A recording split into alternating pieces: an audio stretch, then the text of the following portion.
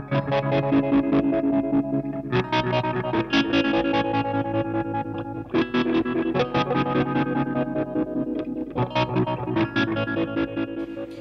everyone, thought I'd redo a sound comparison between these two pedals. Just a quick explanation for those that didn't see the last pedal so you know how these two are set up. The AD9 comes with an MN3205 which is about 200 milliseconds of delay. That's what you'll get if you buy a vintage AD9.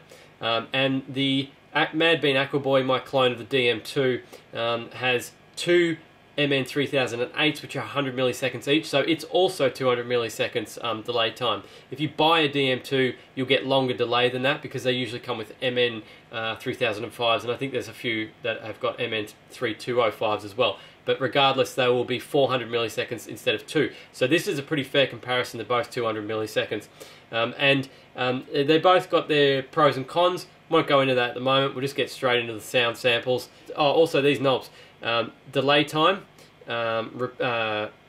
level, and repeats. The green one is repeats, so that you know what they're set to.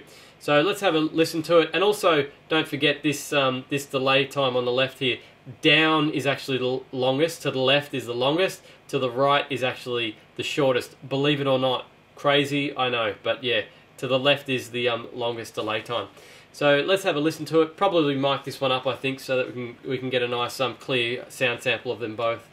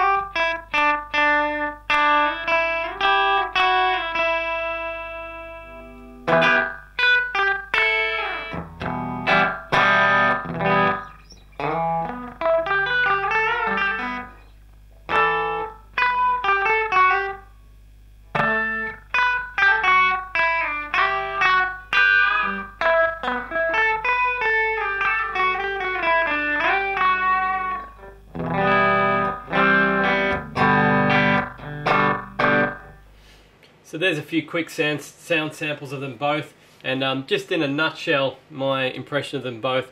I really like the self-oscillating on this a lot more than I actually do on the DM2. It sounds a bit metallic on the DM2, whereas this just sounds awesome when you when it starts to self-oscillate, and it will pretty much self-oscillate all day long. Whereas this one tends to get a bit bitey pretty quickly. There's no real happy medium with this thing. It either sounds metallic or it just goes nuts. Whereas this thing will just happily just self-oscillate your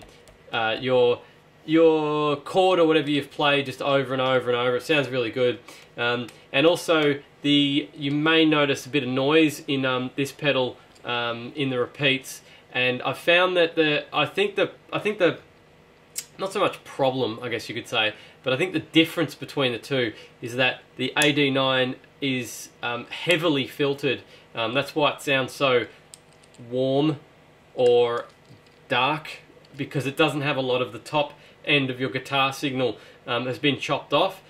This helps to get rid of the clock frequency so that you can extend the delay time longer without hearing the clock frequencies creep in, whereas this one doesn't have as much treble filtering on it, so you can't take it as far as you can with this one. So having them both set to the same delay time is actually a disadvantage for the DM2, because I think it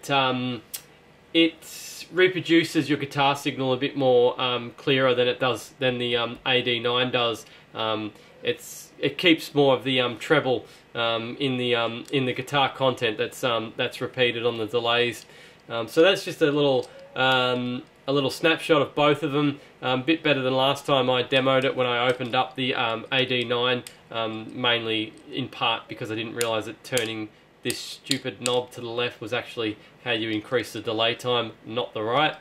A little oversight on my part, but yeah, anyway, that's a comparison between the two. If you're looking at building one, or you're looking at buying a DM2, or you're looking at buying an AD9, if you bought a DM2, it wouldn't be, I mean, between these two comparisons, you probably think, well, the AD9's better, but if you bought a real DM2 with a MN3005 chips, or built a DM2 with 3005 chips, you'd get the same sort of delay time that you get out of the AD9, probably longer, but it would be clearer as well. So that's what I've gotten out of this lesson. Your results may vary, but that's the conclusion that I'm coming from between these two pedals.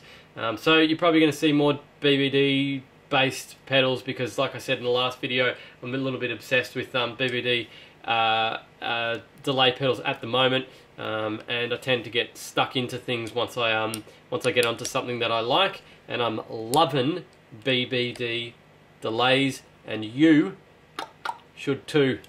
Thanks for watching, and don't forget to subscribe.